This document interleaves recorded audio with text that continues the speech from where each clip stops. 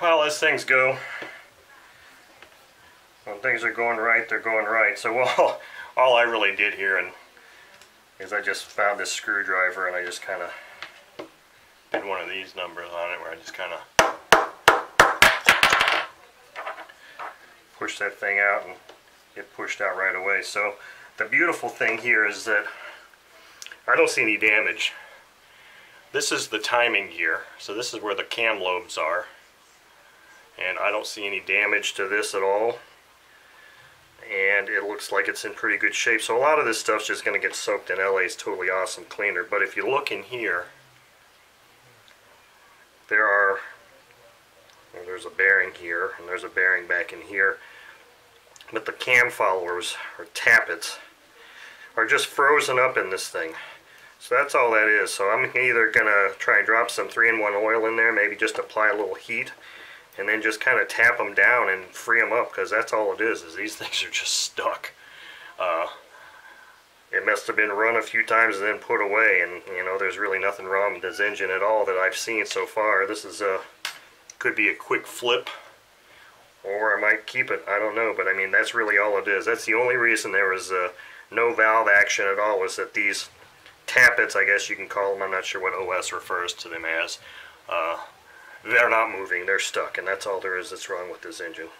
Other than that, everything looks great, and it looks like it's a low time engine. So yippee for me, I just scored a really nice engine for a very good price. Well, as fate would have it, when you're having a good day, you're having a good day. I didn't even need to heat these things up to get these out.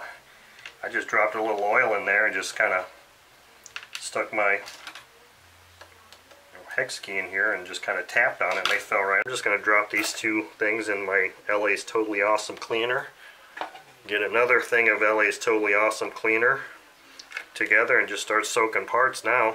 And we'll take the front end off and scrub things up, oil them up, put this thing back together, and probably flip it. This stuff is awesome, just as they say, totally awesome.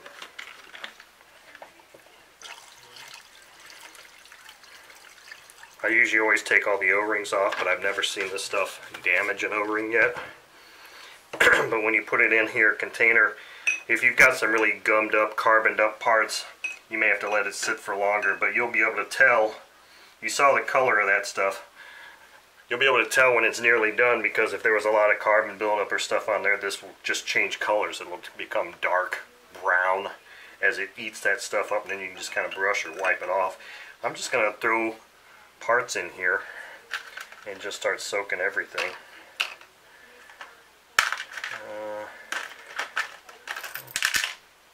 Throw that rocker cover in there too.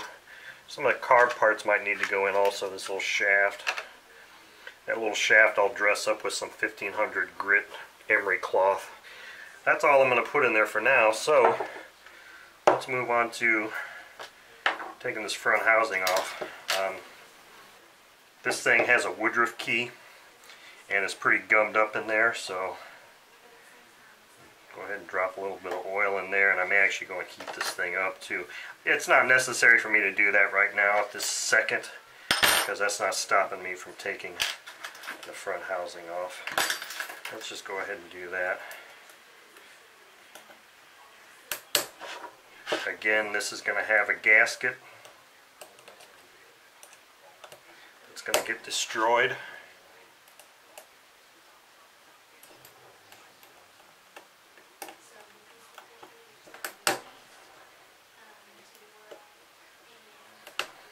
Now, one thing I need to mention before I go any further. Enya 4-stroke engines are similar in construction to these, whereas they have the drivetrain and the push rods in the rear. And with an Enya front housing, it doesn't matter what orientation it goes in. Now with an OS it does. Now if you look here on this OS, it's got this boss here. This is always the bottom. So yes, it probably could be bolted on 90 degrees, 180 degrees, 360 degrees, or 180 degrees, 270 degrees out, but this really needs to be on the bottom. So even though it looks like it should be symmetrical, just need to make sure that folks following this video need to know that so that they put it back together. I'm not sure if there's, I know there's timing marks on this shaft, and this woodruff keyhole aligns with top dead center.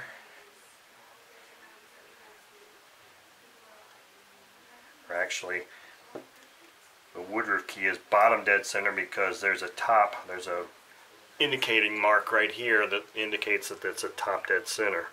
So the woodruff key is 180 degrees out from that. Now whether that has anything to do with the housing or not, I'm not sure, but we just want to make sure we get this thing put back together the right way. So that's worth a mention. Again, this is probably going to be a little tight. Yep, a little tight. So what I'm going to do now is I am going to have to go out to my workmate, and I'll probably chalk, you know, this portion in the workmate and use this large part here as my mechanical advantage to just try and break that free. Okay, 2 birds with 1 stone.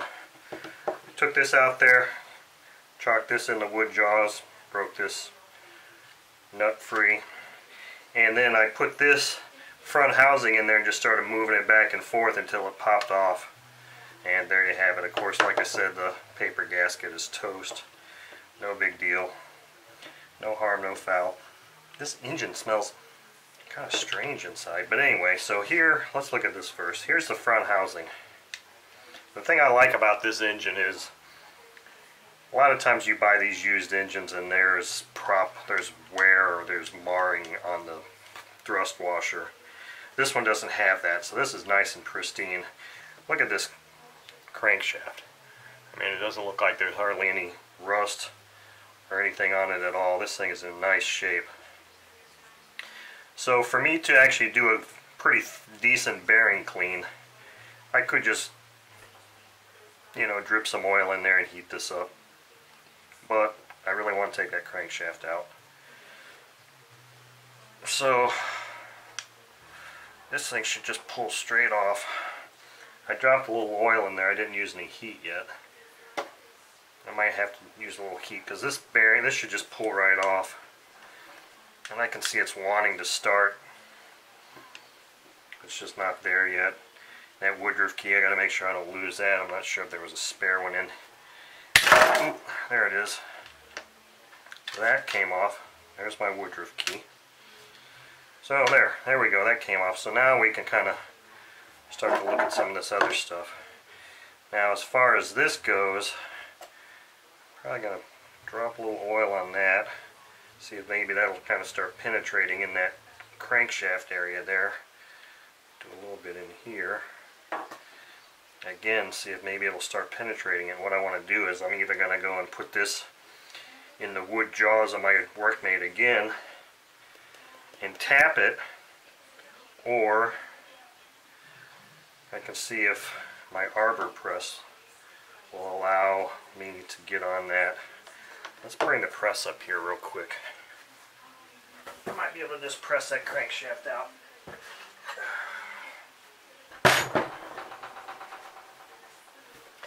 Let's see if one of the openings in this arbor press will allow me to do that. Doesn't look like that one does. This. Okay, that one looks like it'll give me 3 sides of support, and it fits pretty good. So let's just okay, there we go. Crankshaft out. Alright, we're good there. Put this platform back on here and drop this back down on the floor. Alright. So here's our inside of our housing. Pretty nasty. Lots of stuff in there to clean up. This bearing doesn't feel too bad. This bearing is pretty grimy, but I think I can clean that up. Just debating on whether I want to try and get the bearing off the crankshaft or just clean it on the crankshaft. I really prefer to have it off. Alright, so let's look at the front, the main crankcase here. Take this piston out. Note the orientation of it. As you can see, it's pretty gummed up and doesn't want to move freely, so I need to get another container and drop that in some cleaner. Same with this. This bearing feels really gummed up. It's probably not bad, it's probably just gummed up. I'm going to really just want to soak all of these parts for a little while in this totally awesome cleaner, and then I'll address adding some oil and some heat to these bearings to liven them up. I really don't think they're going to require replacement.